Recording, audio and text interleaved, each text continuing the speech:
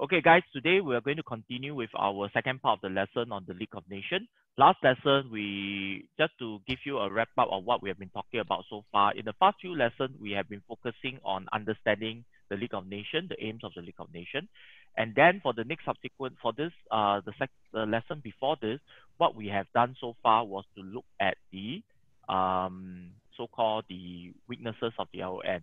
And we have actually seen, we actually has already an understanding of the weaknesses, because the weaknesses have a lot to do with their ambition, what they actually aim to do, and the things that they were hoping to achieve as a result of a so-called a peacekeeping organization for the world after the First World War. Now, the problem is that the League of Nations has a lot of very diverse view. There are some people who feel that it is a good initiative. Things are things are actually doing very, very well. They can do a good job. But there, on the other hand, there are also some of them who actually sees that the League of Nations is actually not doing its job, because there are a lot of implications. So there are people who have given it a chance and hope that it will work. There are people who doesn't. Actually, it draws a lot of parallels. Okay, I'm just going to sidetrack this a little bit. It draws a lot of parallel with how we are seeing what our government is doing. Okay, I think all of us have our different perspective. If you have been keeping in perspective what are happening, what is it that happening in Singapore with regards to the COVID-19, you'll realize that our Singapore government, even after implementing certain measures, our numbers of so-called infection had actually continued to rise. And a lot of people are very, very frustrated. That means that they say that, oh, government is not doing their job, government is not effective. Why are we extending this circuit breaker into a continuous circuit breaker all the way to June? Now, if you were to look at that context, obviously things are not going to. It does definitely shows that Singapore is not doing a good job. As a government, we're not doing a good job. But however, if you look at the things that they are doing in terms of looking after the well-being of the foreign workers in the dorm, or they are focusing on the situation that's happening in the dorm itself by doing very proactive testing, then in some ways, the government is trying their best to isolate new cases, unlinked cases, community spread, in order to ensure that Singapore general population is actually safe. So in that way, there is always two sides of the coin, positive and negative. And as a historian, whether you're looking at current affairs or whether you're looking at history event, it is important for us to be able to see things from both perspectives and able to look at facts. And I think that is a very important discipline that the humanities students do have. And as a historian, these are something that I think is very important for you. Okay, so just a slight digression. Now, I'm going to move on to today's lesson. And what we're going to look at is we are going to focus on the lesson with regards to the we're going to look at the lesson that we have on this. Okay, during the previous lesson, we have talked about the League of Nations. There are 4 reasons of the League of Nations having certain difficulties in trying to do its job, and there are 4 big weaknesses. Today, I'm going to use the sources, which I asked all of you to go back and read and understand the sources. I will be going through a verbal discussion. I'm not going to get some of you to answer them, because what I wanted to do was actually to use the sources as more of a springboard for you to understand the 4 different weaknesses of the LON that is specified also in your textbook and your note. Okay, so the first thing that we have actually looked at was that the League of Nations was an organization that was actually not very credible. It is not very authoritative. People do not respect the LON because they were ineffective in actually working and dealing with some of the issues that was happening in the world. Now, in the next lesson that you will see the following week, okay, on Monday, what you will get to do is that you will get to see some of the examples, and that will help to reinforce this reason. Okay, so the next lesson, you will get to see some example of some of the things that was being done by the LON. And these examples are clear illustration of this thing about the lack of authority or lack of credibility. Okay, so as I mentioned to you, the League of Nations tried to adopt certain peacekeeping measures. However, it didn't really work. Okay, and one of the things that we've been talking about was we discussed in depth on this cartoon, and this cartoon actually shows you another reason of the LON failure. And the LON failure was this idea of membership. Now, during the last session, I stopped here. We mentioned about that there were many key powers that were not members. In fact, it's not just about key powers. Many of the other countries were also not involved. The reason why they were not involved was that this was actually more of a European organization. Okay, it only allowed the Europeans to be involved, and they don't actually provide the opportunity for leaders to actually come in and join that.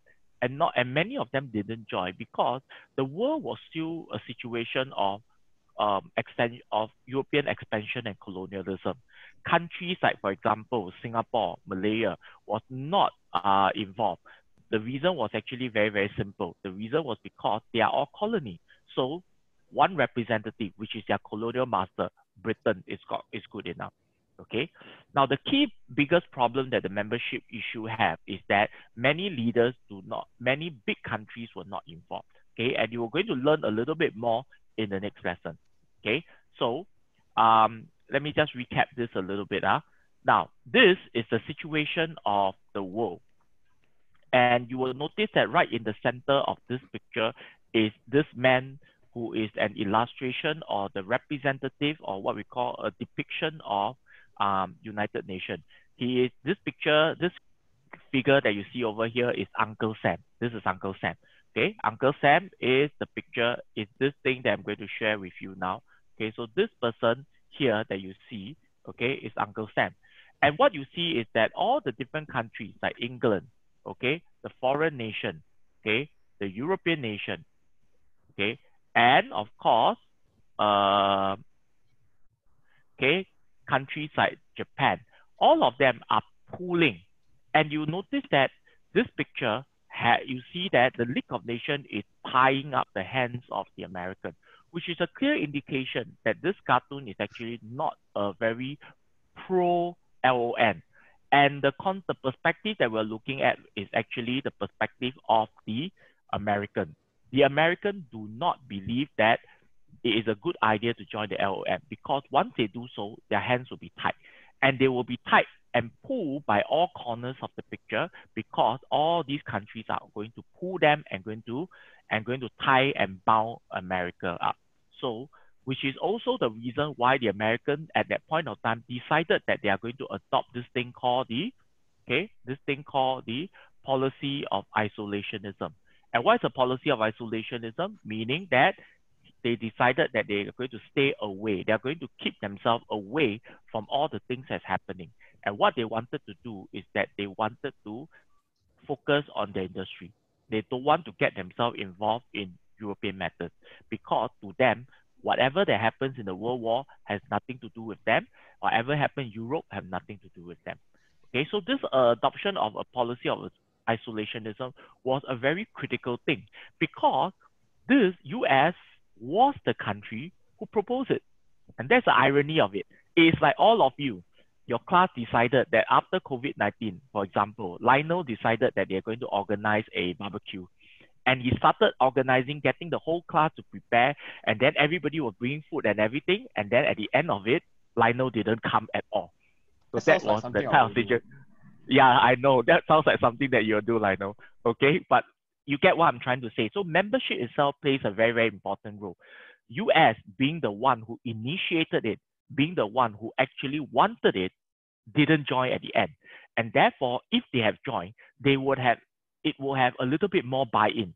The league will have greater credibility, greater reputation, and of course, with the US strength after the First World War, they would be able to enforce whatever that they want to do on a more so-called more eager or more enthusiastic basis.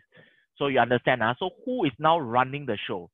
The one who actually didn't want to have this organization, or Britain and France now being the biggest power, have to run the show. It is the same thing. Back to the example of that the barbecue example. It is like Lionel initiated it, Lionel was not there, and then somebody else have to take the lead. For example, Liu Chen have to take the lead, or even Kai Tong have to take the lead. Obviously, they are going to do it very reluctantly because that's not what they want. So get the idea so far about the membership issue. Okay, the next thing is, of course, Russia. There are two other countries that was not involved. Russia was now the odd one out. They were the only country that was a communist country, and therefore they were not invited to join because everybody was very worried about Lenin. They don't like Lenin. They find Lenin very suspicious. And Russia was trying to spread communism to other parts of the world. And therefore, they see them as a bad influence. They don't want them. And remember, Russia is one of the biggest country in the world. And yet, Russia is not invited to join. Germany was also not invited to join. They were superpower before World War I. But the fact that they were not invited to join because it was a defeated nation also means that the league itself is being compromised in terms of credibility. Okay? Guys, I know that I already sent you all these notes. Do listen to the explanation that I gave you, add on to your answer, or when the video is sent to all of you, you can actually jot down the keynotes as we go along. Okay, now let me move on. Now, this is a very interesting scenario about what the League of Nations, another weakness of the League of Nations. So obviously, what is happening over here?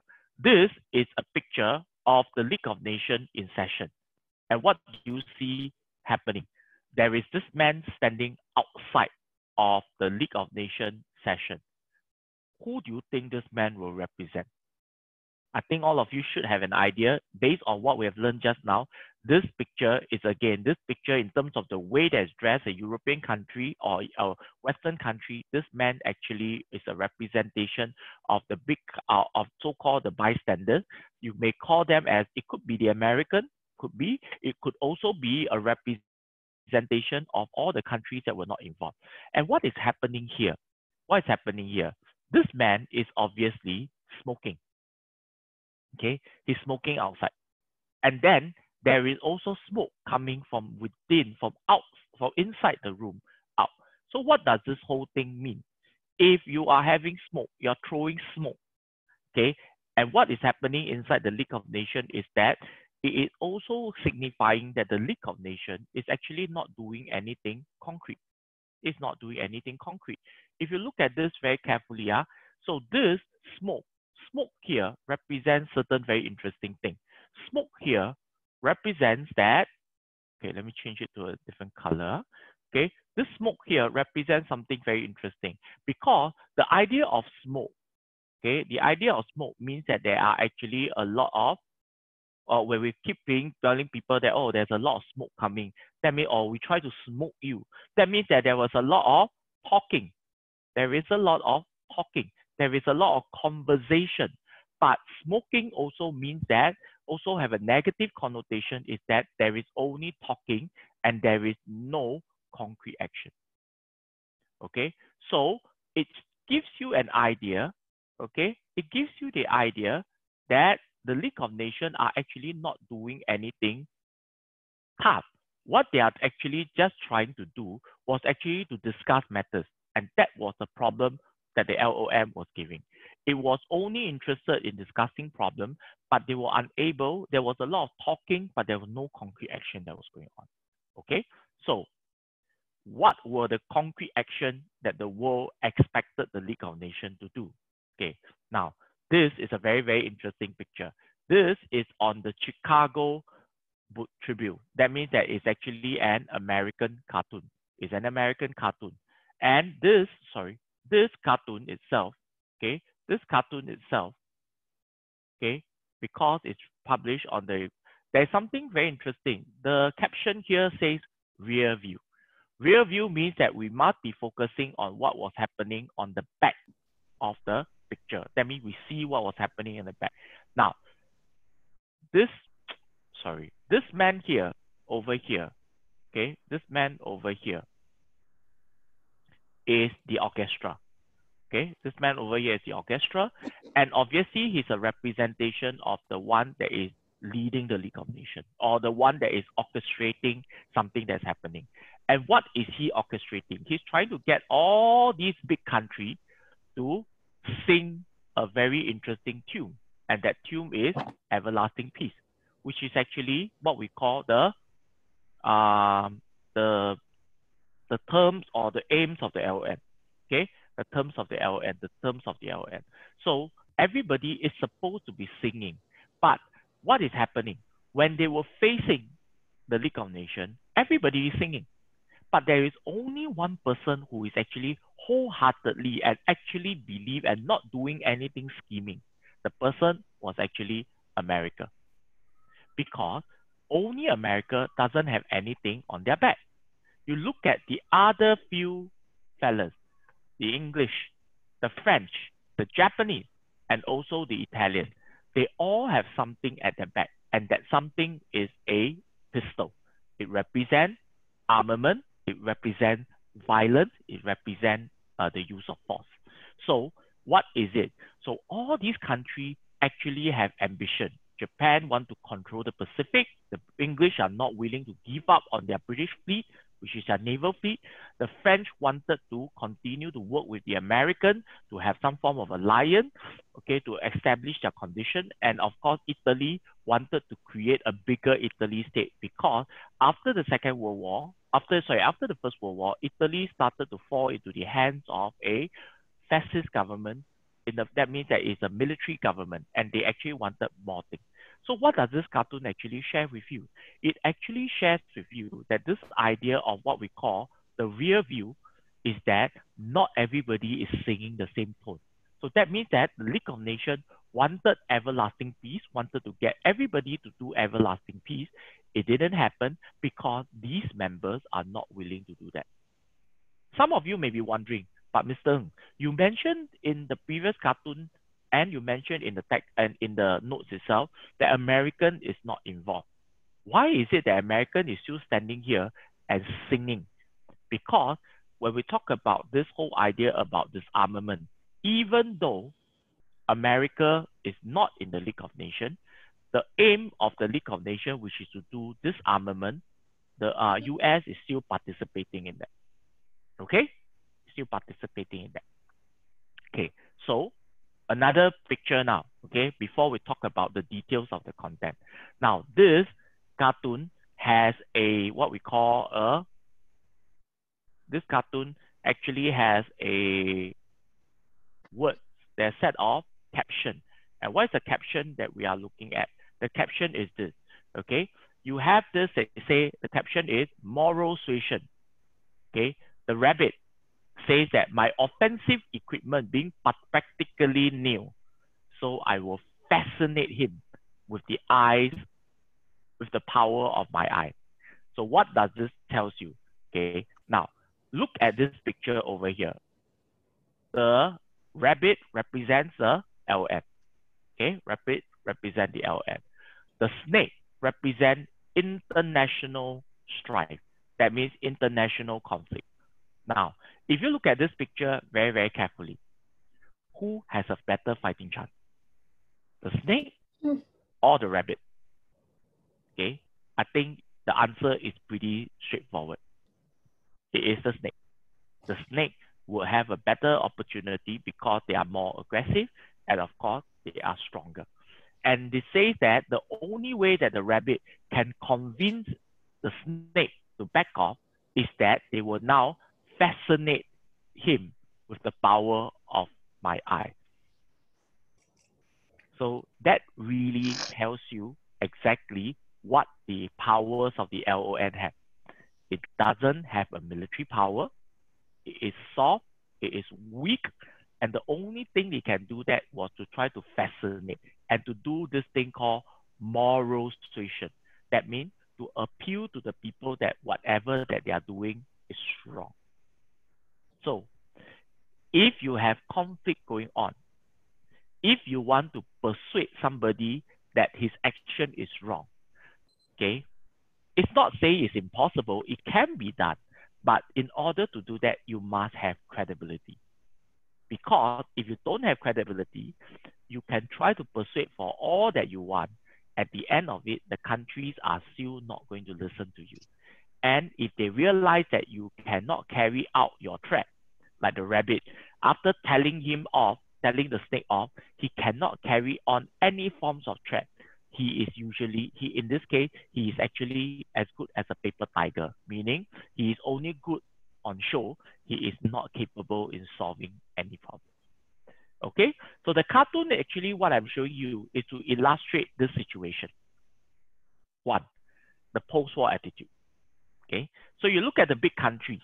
Most of the countries are not willing to adopt what we call a military approach. The post-war attitude of major power was that many of them were unwilling to join. Okay, remember, America was not in the picture, and everybody was just trying to talk things out. They were only willing to discuss using moral suasion. They want to adopt what we call a pacifist approach. A pacifist approach implies that they are only interested in using peaceful ways. Pacifist means using peaceful ways. They are not willing to use force. They don't want to compromise their relationship, or they don't want to compromise their economic standing by using political or economic sanction. Sanction means some form of ban, some form of criticism. They don't want to do that either. And because of that, the League of Nations were unable to do what they are supposed to do. Okay? Now, the next thing. Remember just now about that rabbit that I shared with you? The other problems that the League of Nations have was that they cannot resolve conflict. When a war is happening, when international strife is happening, the League of Nations can only use moral suasion. It can only try to use some form of criticism if they want to criticize and tell the people to do the right thing. But because it doesn't have any army, it cannot, even if it applies sanction, okay, the many countries were not willing to cooperate. And why is it that the League refused to give any army? Because Britain and France, which is supposedly the biggest country now in the LON, are also unwilling to contribute any form of military because they themselves were suffering after the First World War. They also wanted to rebuild their economy. They are not interested in getting themselves involved in an idea that doesn't belong to them. So can you see that there's actually a lot of interconnection between the various factors now? The difficulty in resolving dispute was because they were actually having very little credibility. They cannot resolve a dispute was because they do not have strong membership. So all these factors are actually interconnected in its own way. Okay? Now, the next thing that I'm going to focus on, okay, is the idea of mandate. Okay, now you notice that here, there is a blue label, right? That's a blue label. This is a blue label. It's difficult in solving dispute. Now, the second one is that what other difficulties do they have? Now, one of the difficulties that they have was that the German colony was taken away after the Paris Peace Conference. After the Paris Peace Conference in the Treaty of Versailles, all these colonies that belonged to the Germans were taken away to prevent Germany from becoming strong. And they were placed under what we call the mandates of the LON. That means the LON will now have to take on the additional responsibility of looking after these German colonies and make sure they get self-government. But the self-interest of the big countries started to play a bigger role. Some of the big countries were eyeing on this colony and they took possession of them without giving back to this country for their own self-government. So for example, in China, Germany have a stretch of land known as Shandong. Shandong is actually part of German control of China. But after the First World War, after the Treaty of Versailles, that stretch of land, Shandong, was actually not returned to China. In fact, it was placed under the custody of the Japanese. So, obviously, the Chinese were very upset with this because it is not giving them the self-government or giving it back to where it originally belongs to. So therefore, there was a lot of frustration. It reduced the credibility of the LON.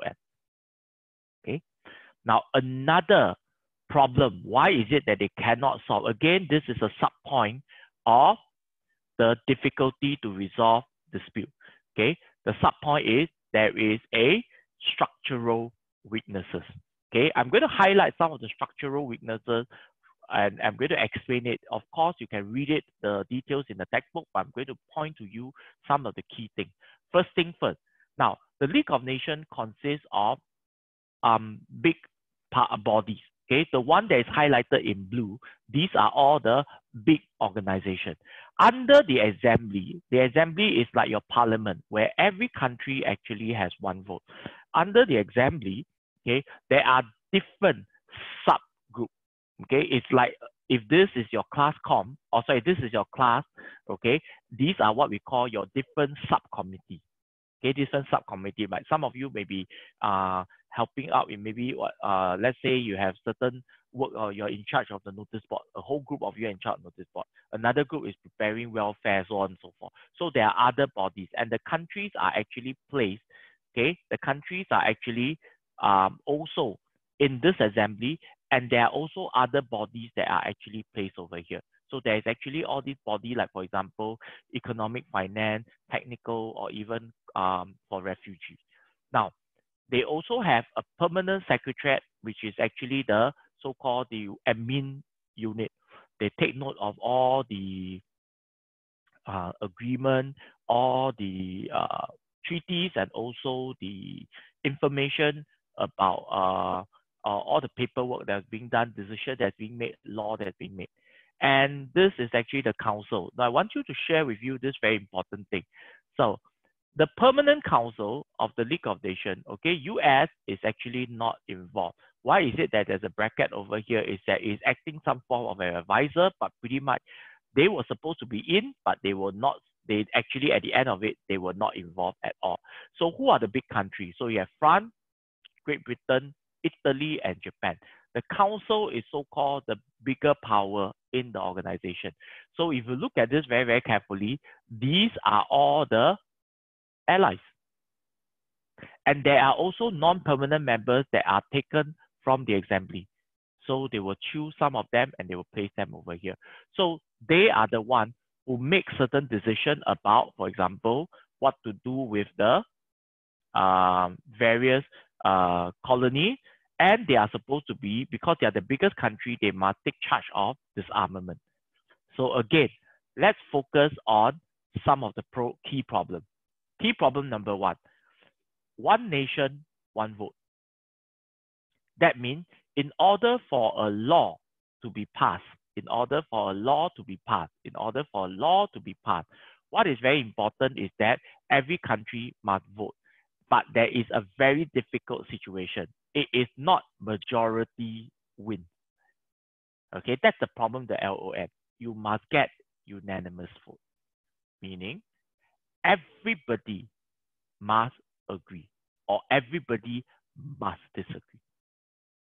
So think about it. Is it possible to get unanimous decision? Even in a classroom context like 3-4, not everybody agree. And that's why we use democracy, majority win. But in this case, you need to get unanimous vote. Therefore, a lot of decision cannot go ahead. Second, whatever decision that they want, for example, they want to disarm.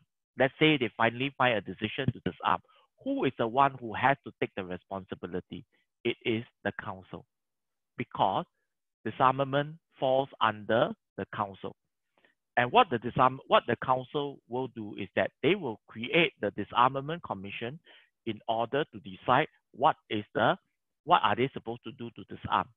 And these countries, if you remember the cartoon that I showed you just now, they were all interested in protecting themselves and protecting their power. So the disarmament conference is not going to work for them. The disarmament commission is not going to work. So you can see that there is a lot of problem. Whatever that is decided here is already very, very difficult. By the time it's being executed by the council, it's going to be even more difficult because these people only work for their self-interest, sadly, at that point of time. So this is what I refer to as a structural weakness that prevented them, okay, that prevented them to do what they were supposed to do to make sure that action can be taken. So this is a sub point together with the previous slide, a sub point of the difficulty in resolving dispute. Okay, so other than the army, you have the problems with the mandate, you also have problems with the structural weaknesses. Okay, now, so with that, we conclude the 4 key factors. Okay, the 4 key factors, talking about the lack of credibility, okay, the lack of credibility, which we mentioned about the people's belief, and the lack of credibility is also influenced by what we call the limited membership. So League of Nations is already not a very well accepted organization because of where it comes from, okay, where it comes from, which is after the Paris Peace Conference, and the whole idea that it is a victor club or it is only for the big country, and the limited membership only adds on to the lack of credibility and authority. Next thing, the membership also created a lack of, also created another set of problems because the attitude towards the league was actually very lackluster. Because they do not want to, like the Americans do not want to be involved in the war, in the League of Nations, the attitude towards the league was actually very, very mild. They were very lukewarm. They were not interested. They just was interested in managing their own situation. And because they were not interested in doing what they are supposed to do, that resulted to them having an impact on the difficulty for them to resolve the situation. Okay, the limited membership affected the presence of a military force. The limited membership also makes it very difficult for them to make decisions. The post-war attitude also make it very difficult to make decisions, to use violence, or to use any form of method to try to resolve conflict. So why is it that I wanted to show you this last slide where we have already talked about all the 4 factors? You will realize that these 4 factors are actually interlinked in one way or another. Your limited membership resulted to the lack of credibility and authority. Your lack of credibility and authority also resulted to them unable to resolve the conflict. Your post-war attitude actually has an impact on the lack of authority. Okay, the limited membership also affected the post-war attitude. So all these factors, do you realize that they are actually interlinked? So all these 4 factors are actually just a structure for us to put all the different things together so that it's easy for you to understand.